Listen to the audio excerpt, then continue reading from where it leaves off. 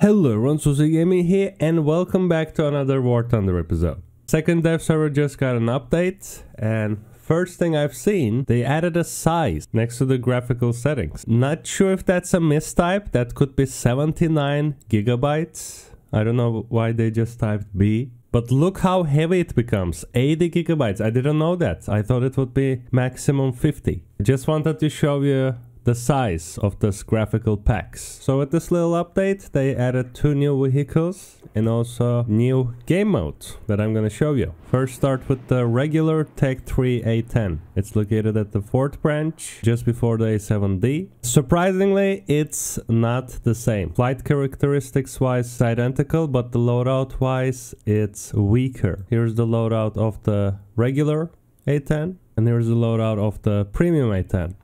We also get in this iconic color, as you can see. Also, the regular A10 is rank 7, where premium is rank 6. Maybe this will lead the regular one get up tier much more often. I hope that's not the case.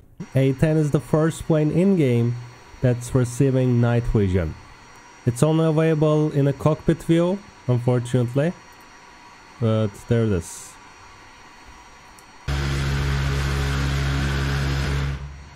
France received another Mirage. Secondary weapon loadout screen is bugged. Let me show you the loadout from the modification tree. We have some mattress, rocket pods, bombs, 2000 pound. Shape-wise, they're actually different. Mirage lost its Dorito shape, side-by-side comparison.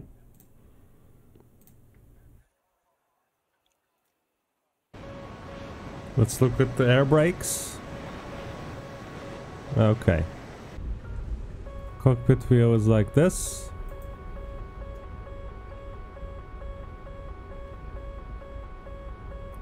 And yeah.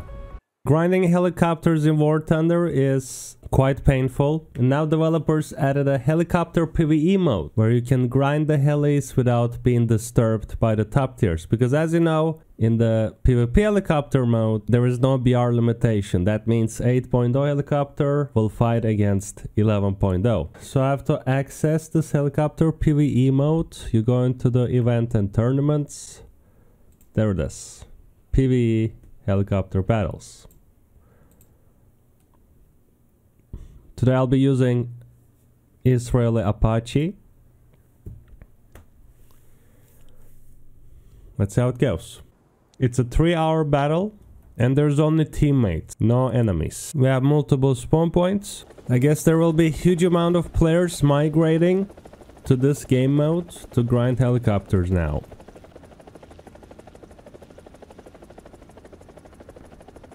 I see we have some Rolands. The score that players get in not that big actually. So apparently it will be less rewarding than the killing player. Those are planes.